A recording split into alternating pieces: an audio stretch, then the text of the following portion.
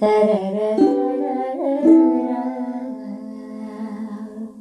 are different problems that a woman has to go through in her entire life. One of them is vaginal discharge. Vaginal discharge is most often a normal and regular occurrence. However, there are certain types of discharge that can indicate an infection. Abnormal discharge may be yellow or green, chunky in consistency, or foul smelling. Yeast or a bacterial infection usually causes abnormal discharge. Here's what Dr. Deepa Vinay Nambiar has to say about vaginal discharge. Hi everyone, my name is Dr. Deepa Vinay Nambiar and today I'll be talking to you all about vaginal discharges.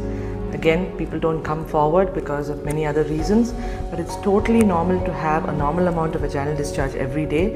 As per studies, we say it could be somewhere between 1 to 4 ml, and these discharges are usually produced by your vaginal glands like skenes and Bartholin's, as well as some kind of cervical mucus which comes from the cervical glands, and even the uterine glands also produce an amount of fluid that comes out this way.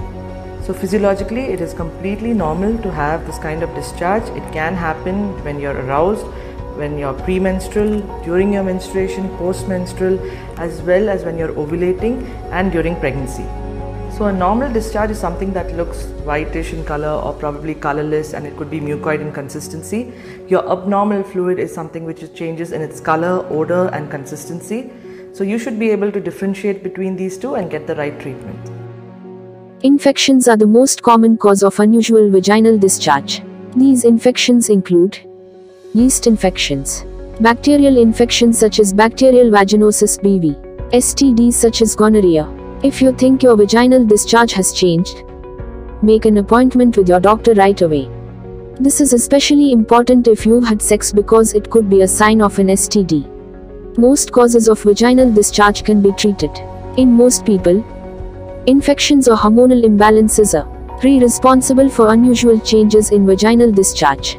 Medication may be necessary. A person should see a doctor if they notice irregular changes in vaginal discharge or other symptoms that might indicate a reproductive health issue. Thanks for watching. Hope you like the video. Do like video and comment down if you have any question. Please share the video with the people around you.